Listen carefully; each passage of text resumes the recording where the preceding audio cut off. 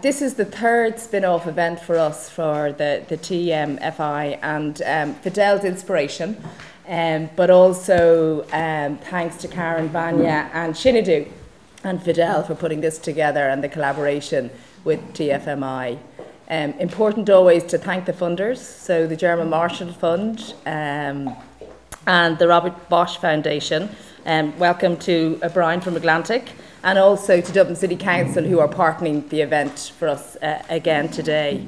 See, I thought, okay, we have been organizing things, but we don't get a chance to sit down with various interests and then try to agree or disagree, at least identify what the issues are and so forth. So then I said, okay, why don't we try something new? So what I was hoping was to bring people who represent different interests in a room, plus international experience, talk about migration in sort of, removing the hearts of the various organizations and institutions we represent, because we are normally sometimes prisoners of what we do.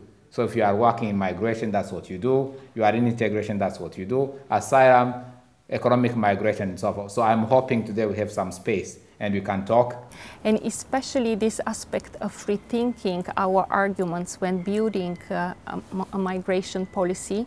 We are now in a new situation. Europe is not Europe from 5 years ago. I'm asking the following questions. Are there any grounds for such a trend, a return to the country of origin of the highly qualified? Could we talk about reverse brain drain? What is the motivation of the ones who return? Are they only being pragmatic, or do they also aim to contribute to the development of their society and their country of origin?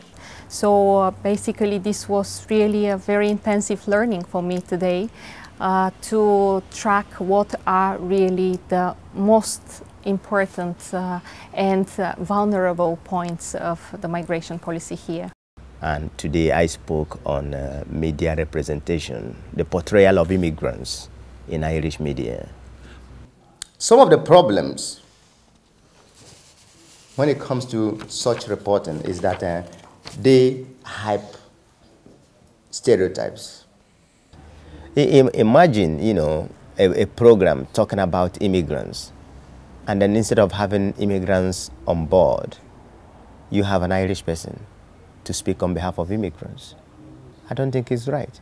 I'm not saying that Irish people should not speak on behalf of immigrants, but there is also need for immigrants to be given a voice.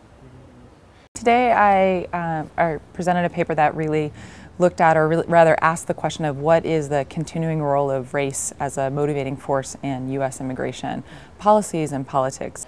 What's motivating the laws? Why are states passing this? And I argue that states are doing this because of a growing discomfort in the United States with changing racial dynamics. Mainly because I think for all of us, the work that we engage in is difficult, is stressful, is slow to see change, and it's really important when we can to take a moment to step back, to kind of step out of the political landscape that we find ourselves in. You get very stuck into a same set of problems and potential answers.